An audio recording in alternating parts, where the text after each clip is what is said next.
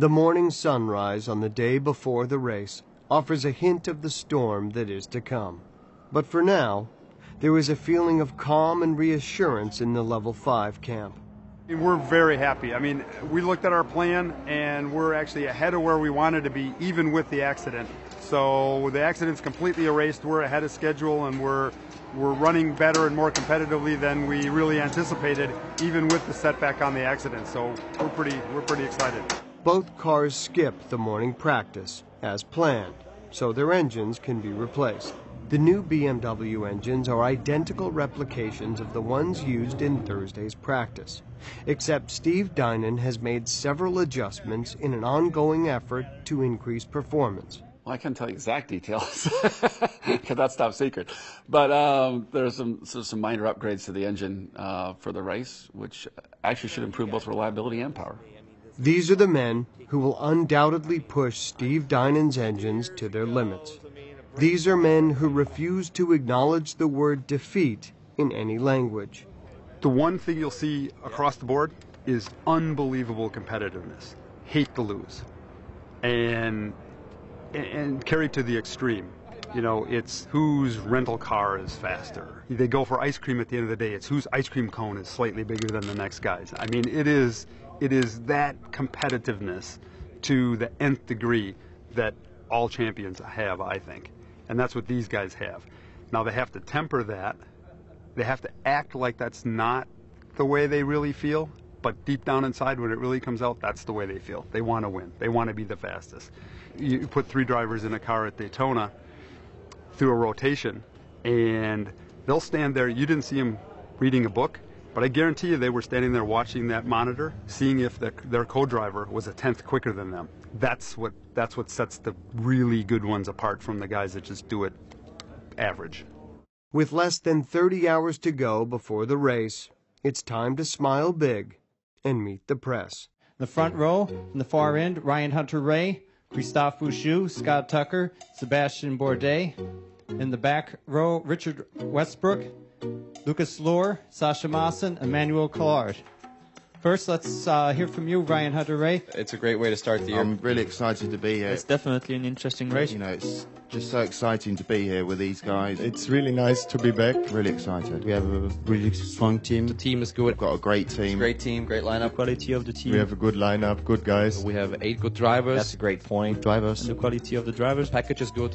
A good package. Competitive package. I think everything should be good. Everything is good. We are really strong and really competitive. The guys are working hard. The competition will be really tight here. The competition is always really tight. I think everybody here would agree with that. We're working real hard. We're hoping to, really, go for a nice result here. I'd have to say we've got a really good chance. Hopefully we can put it all together. We hope to win this race. We've got the experience to do it. You just need a little bit of luck and then you're there. I'm really hoping for a bit better luck. A little bit of luck. We just need to go about it in a calm manner and be there in the end. We need to be there at the end. Being there at the end. And I will do all my best to visit the victory lane.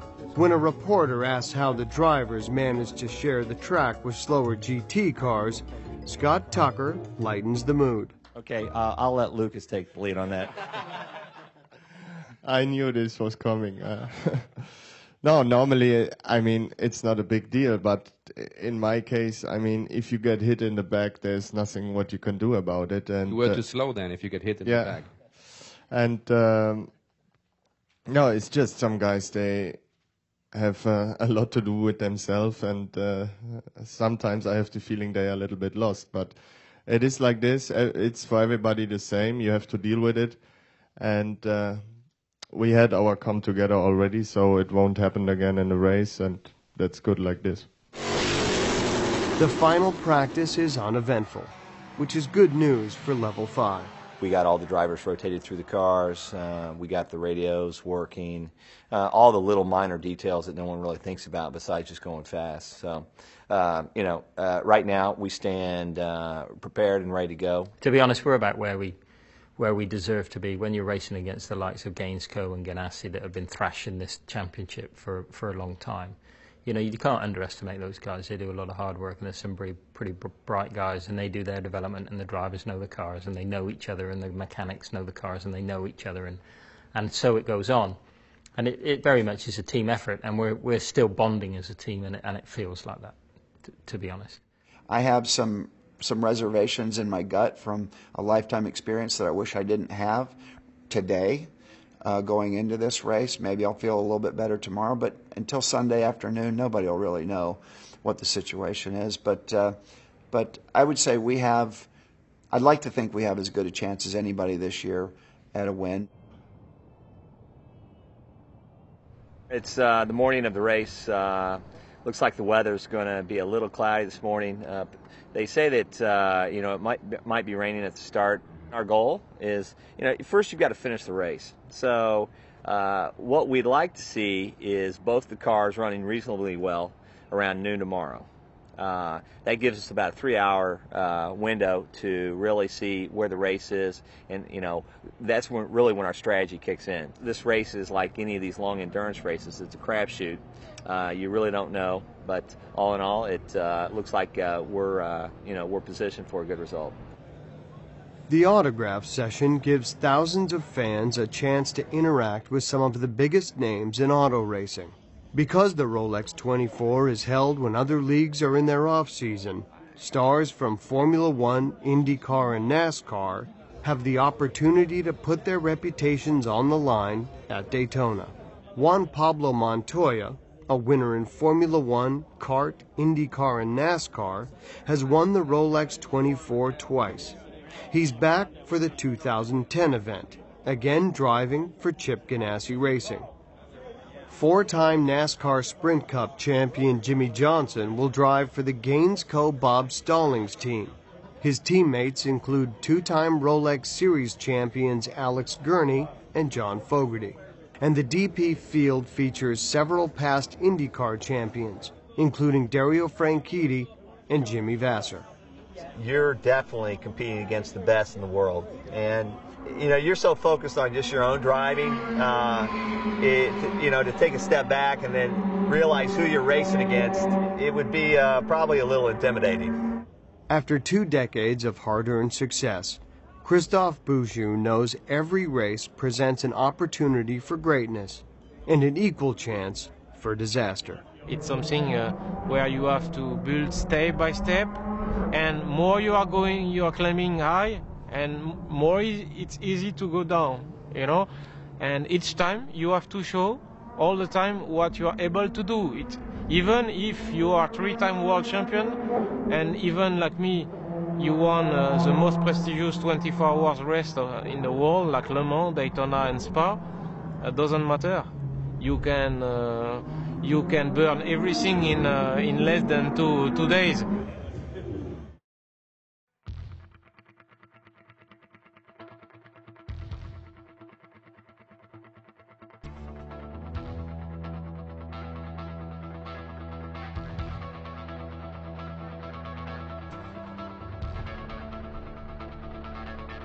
One hour before the scheduled start, the heavens open. I don't know that it really changes the strategy of the race other than being extra careful out there, staying out of trouble, because there'll be cars going off and going off the track and dragging dirt and mud and debris back onto the track. So the main thing is just caution, extra care. We're trying to keep the inside of the car as dry as we can. With these closed cars, they steam up pretty quick in there. Luckily, we got just before race week here, we got delivery of 2 brand new heated screens from Europe, which hopefully will be the key that we need to keep clear vision for the driver. I consider when we go onto the racetrack to be almost war. That I want to win more than they want to win. I want to do it in a way that justifies going about it the way that I go about it. And at the end of the day, if I don't do my job well enough, we're not going to win the race. As a race engineer, most people would think the challenge would be making the car fast and making it last and things like that. Daytona is much more than that. It's almost a management, it's a technical management position where you're going to have problems. So your crew has to be prepared. And it's not simple things like you're out of gas, put gas in it. There are things like you have brake changes to deal with. When are you going to make a brake change? You don't want to do that under green, you want to do it under yellow.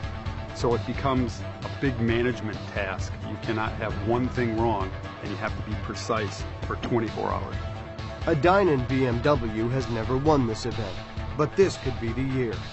5 of the 15 Daytona prototypes and 1 GT car are racing with Steve Dynan's engines. After 364 days of preparation, most of David Stone's work is done before the race begins.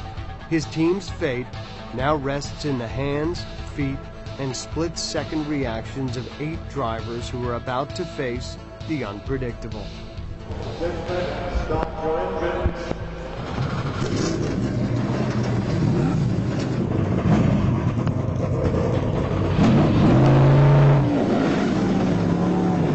Now the green is out, but also the double yellow. So the race and the clock has officially started. The 2010 Rolex 24 at Daytona is underway. However, we are behind the Mazda pace car. The race proceeds under the yellow caution flag for 19 minutes due to the persistent and heavy rain. They've done 5 laps under caution. Finally, we see green flag waving here. We're under racing for real now in the 2010 Rolex 24 at Daytona. Christophe Bouchou wastes little time. Oh, is there a fight going on? Let me have a part of this, says Christophe Bouchou. Look at the black car there, the 55. He's won this race overall before, and the Frenchman really wants to get back up on top this year. On lap 12, Christophe Bouchou moves into 3rd place, and on lap 15, he takes 2nd. I'll tell you, a man who's on a mission right now is Christophe Bouchou. He is currently up to 2nd in the 55 car there, so he is chasing down Mamo Gidley. Just a half hour into this maddening marathon, Christophe Bouchou can almost smell the victory. The question is, can he see it? Surprisingly, looking right there on Christophe Bouchou, you can see the windscreen wiper only goes on the driver's side. Look, it just hung up there. That's something that happens a lot too. As his visibility deteriorates, so does his ability to communicate. Christophe Bouchou and engineer Graham Taylor must now contend with a radio problem that seems to be worsening by the minute. As cars spin off the track around him, Scott Tucker shepherds the 95 car from 13th to 11th position. Doing great, Scott. You're doing exactly what you need to do. Just staying in contact. Keep it up. Doing great. Doing great. Slow cars up in front of you. Pay attention. Do your contact. Clear all around. Clear all around. You got it. Nice job. Looking good, Scott. You're driving great. Keep doing what you're doing. This will probably bring out a full course caution because that car is not going to be able to go any further than right where it is right now. Both Level 5 engineers take advantage of the yellow with unscheduled pit stops on lap 19. You're getting out. Great job. Great job.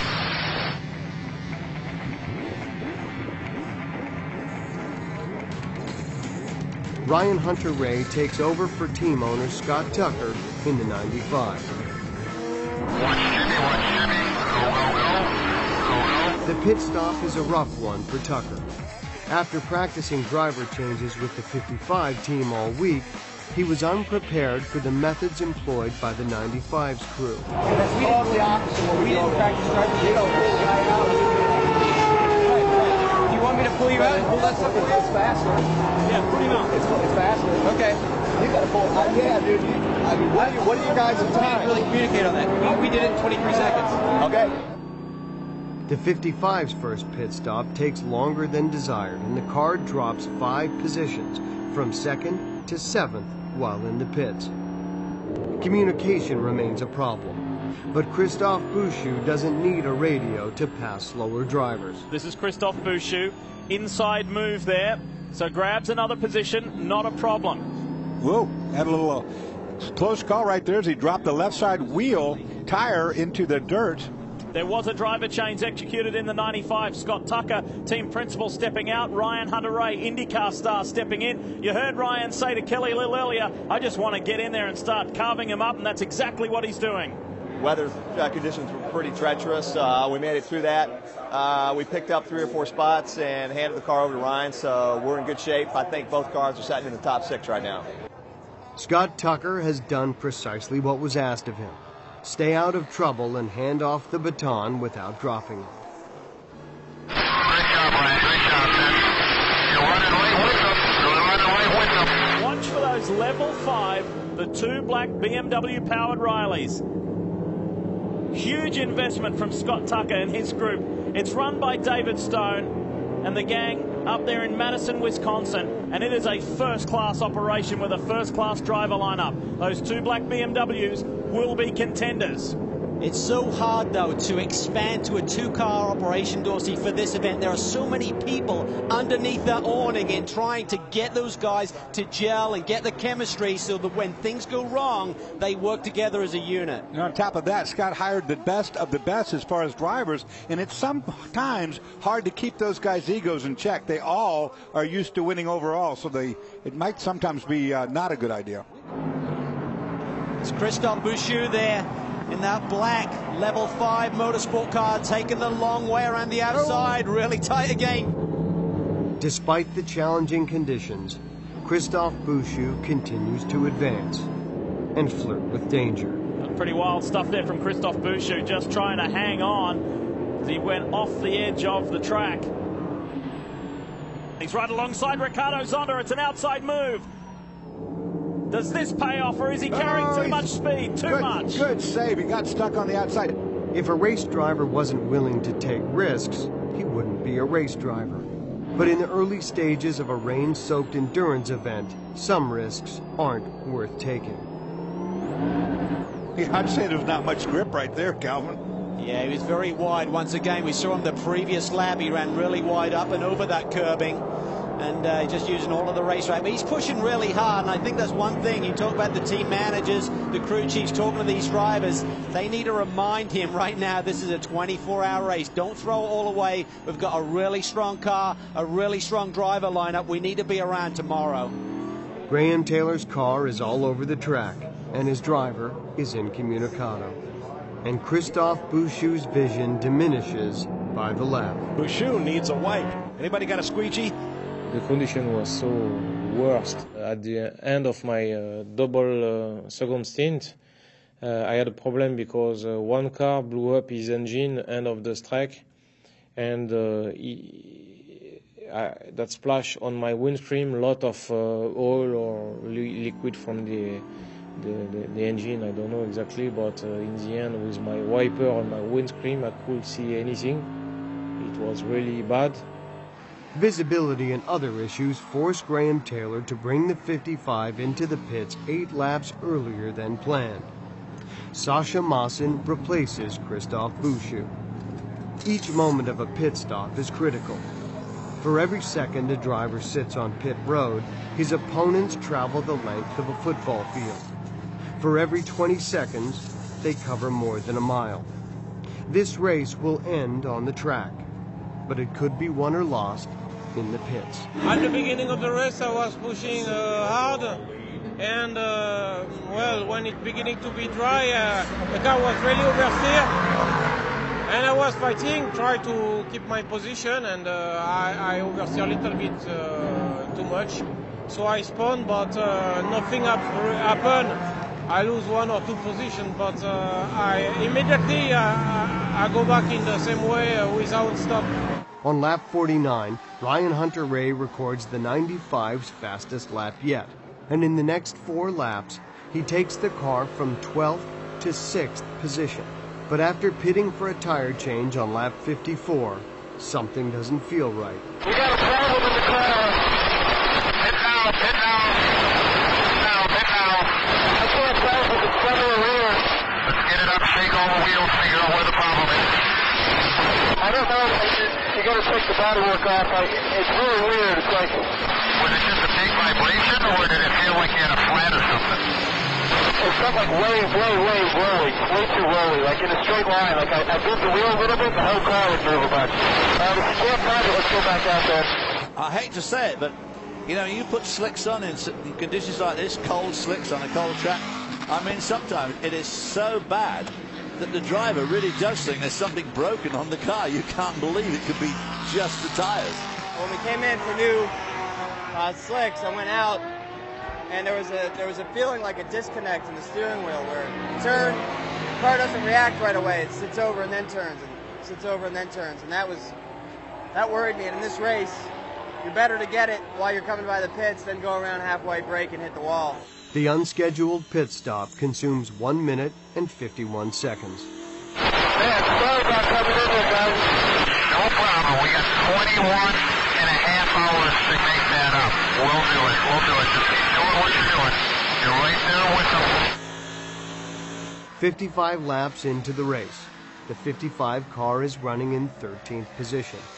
After losing a lap on the unscheduled pit, the 95 is in 21st. Out of 15 Daytona prototype cars in the field, the 95 is last. It all is cumulative through the course of the 24 hours. So, you know, you could end up at the end of the race and say, well, if we'd have just done this different, we'd have had, you know, 2 minutes there or 5 minutes there or 30 seconds here. In the end, you don't know how it's going to play out. So the key is to stay focused on all the details